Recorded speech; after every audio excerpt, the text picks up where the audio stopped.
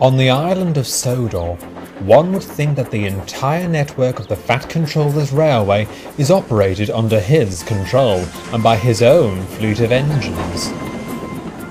But this has never been the case. Foreign engines have always come and gone on the railway, but engines from the other railway do still venture onto northwestern metals. There has always been a suburban service on the Ballahoo line from Barrow to Norrumby. This has always been under the control of British Railways. The tradition has been carried on into the privatisation era. The Fat Controller has never been able to award the branch line to any of his engines, as his current fleet are busy enough as it is. The Fat Controller always had plans to invest in a small locomotive to take charge of the branch, but since the foreign engines do such a good job and keep bringing tourists to the Ballahoo line, the Fat Controller had decided not to, and to keep a good relationship with Northern Rail, who now operate on the line.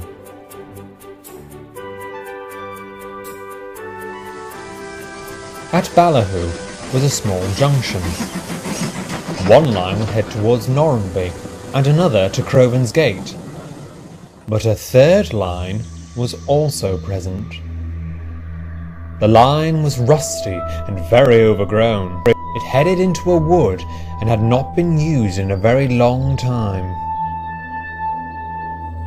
Just visible above the trees that dominated the line was an old manor house. The building was derelict and stood dilapidated and falling apart. It sat on a hill close to the line. At the bottom of the hill was a small halt which served the manor. Like the line, it was overgrown and in desperate need of repair. None of the Fat Controller's engines had really seen it before. They very rarely ventured onto the line. But this was all about to change. Donald and Douglas were resting in the sheds on the Little Western when the Fat Controller arrived. "Donald and Douglas, I bring exciting news," he began. "You will be working on the Ballahoo line over the winter." The Scottish twins looked at him confused. "Ballahoo," they said together. "That's correct. The National Trust has bought the manor near the line and wishes to restore the building into a tourist attraction," announced the Fat Controller. "I have offered our services to help clear the line leading to the manor and to help with the building project. A new service will be drawn up, and to attract more visitors, you two will be in charge of the steam shuttles to the manor." Donald quickly interrupted. "But sir, what about our ballast trains here?" "The holiday season is now over, and Duck and Oliver can easily manage the workload for the time being," reassured the Fat Controller. Donald and Douglas were very pleased and couldn't wait to start work. 2 days later, and Douglas steamed along with an engineer's train to Ballahoo. As he stood waiting to let the suburban train clear the road, he noticed the manor. It looked daunting and foreboding above the high, twisting branches of the trees. "Och, that does look canny spooky," muttered Douglas to himself. Memories of what had happened to him and Bear at the works with the ghost of old Dean Morris came flooding back. "Come on, Douglas," called his driver. "There's nothing to be scared of." That's what they all say," whispered Douglas. As the Caledonian engine rolled up to the points, he began to jitter at the slightest sound or movement. Crows began wailing crossly. The wind howled between the trees, and the old rails screeched under the engine's weight. "Calm down, old boy," comforted the driver. "What's wrong?" "Oh, nothing at all," quivered Douglas nervously. Workmen began clearing the undergrowth. Time seemed to stand still for poor Douglas. He wanted to leave, but he couldn't.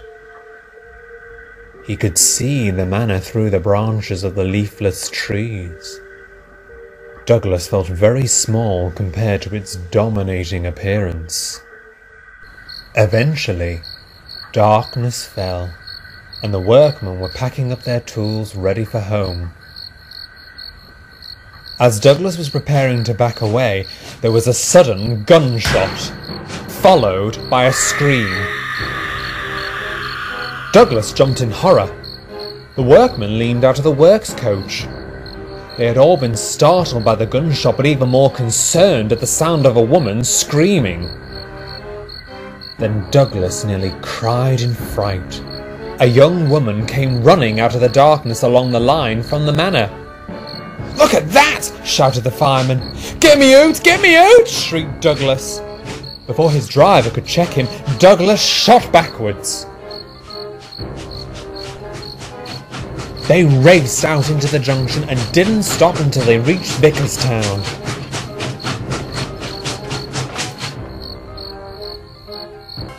Once there, the crew immediately phoned the police. They checked all around the abandoned line, but no woman could be found. The next day, the police interviewed the crew and the workmen alongside Douglas. "I heard a gunshot," exclaimed a workman. "I heard a scream," said another. "And we saw the woman," added the fireman. "She was in a frantic rush to get away from something." Didn't you stop to help her?" questioned the policeman suspiciously. "No, sir," said Douglas sheepishly. "That was my fault. I got scared, so I ran away, sir." The fat controller, who was listening to the interview, tutted at Douglas.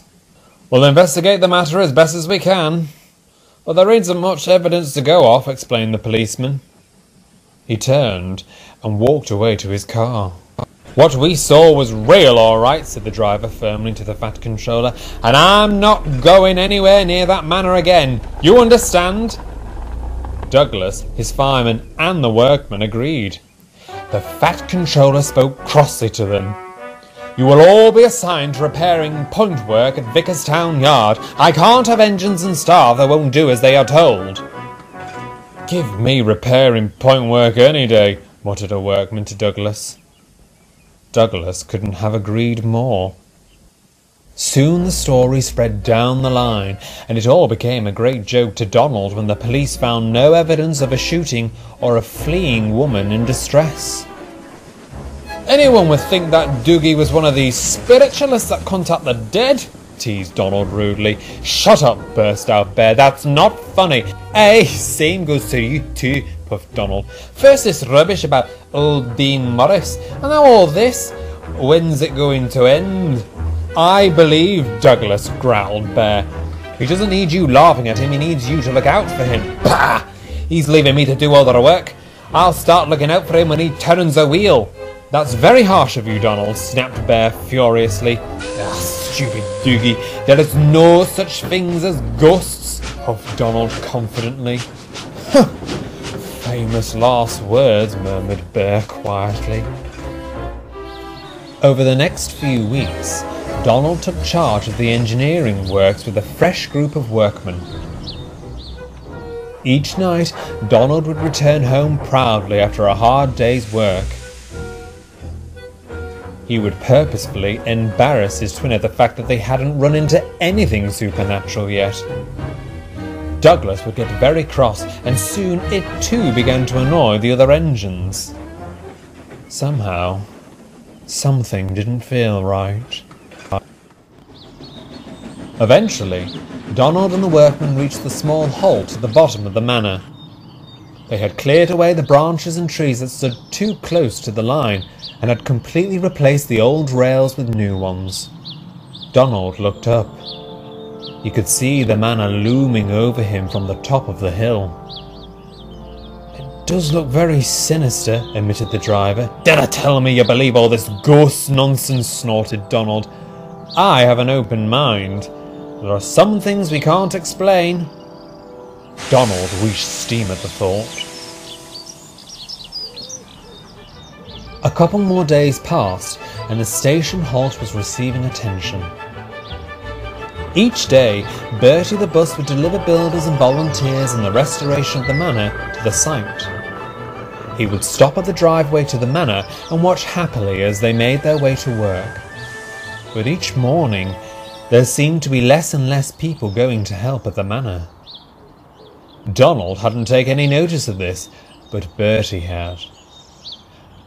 Rumours began to spread around the site, until one day Bertie was told the rumour. He immediately found Douglas at Vickerstown Station. Edward was stood close by when Bertie screeched in. "You were right about something strange about that manor house," called Bertie. "Why?" asked Douglas. "The manor is haunted. Something's been scaring the volunteers away, and now hardly anyone is going up there to restore it." Douglas was surprised. "You didn't say?" "Indeed," replied Bertie. "They're thinking of putting the project on hold. It's gotten so bad. I hope for Donald's sake he doesn't make a beeline for him." Bertie drove away, leaving Douglas very worried for his twin. Edward, who had heard everything, steamed silently away. That evening, a suburban service heading to Barrow was running late. Donald and the engineering train could not leave until it had cleared the section of signals at the junction. Darkness fell around the manor, and the weather was beginning to close in. As the driver eased open the regulator, there was an ear-piercingly loud scream, followed by a gunshot. Donald was brought to a quick stop. "Did you hear that?" whispered the driver. There was a long pause.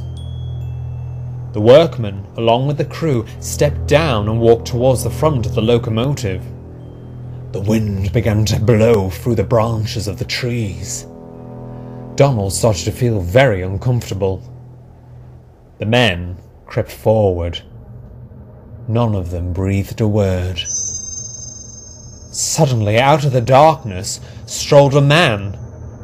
He was dressed in a soldier's uniform and holding a rifle in one hand. The men began to stumble back. The soldier stared coldly at the group of men and slowly began to reload his rifle.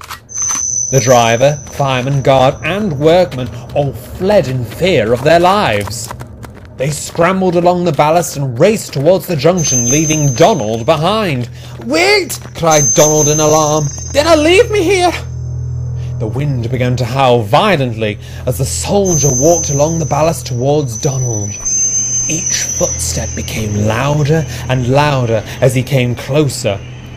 Donald was close to tears. He couldn't bear it any longer. He closed his eyes tightly until suddenly Donald peered open his eyes.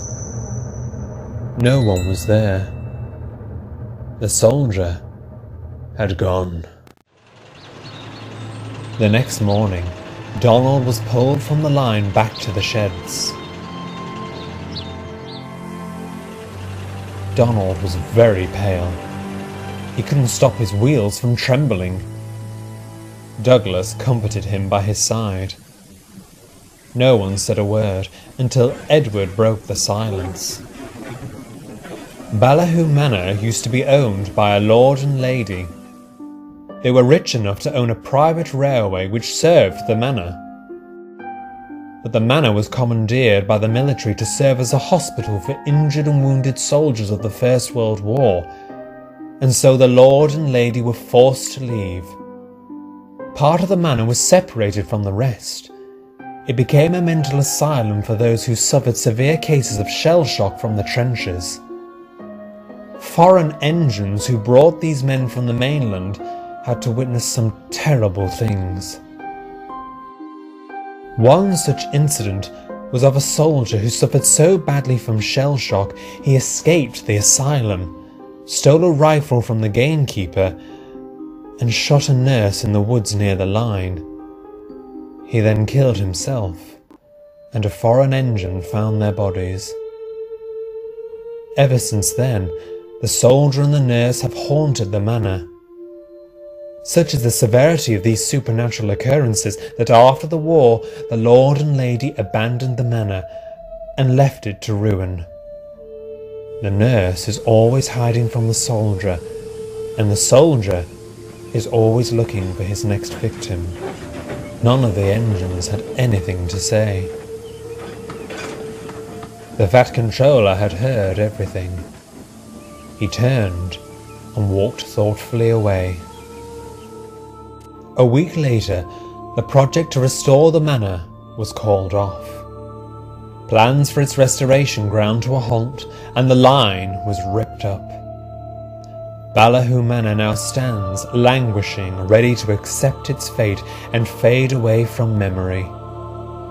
Donald and Douglas hope that the ghosts they saw will soon disappear along with the manor itself.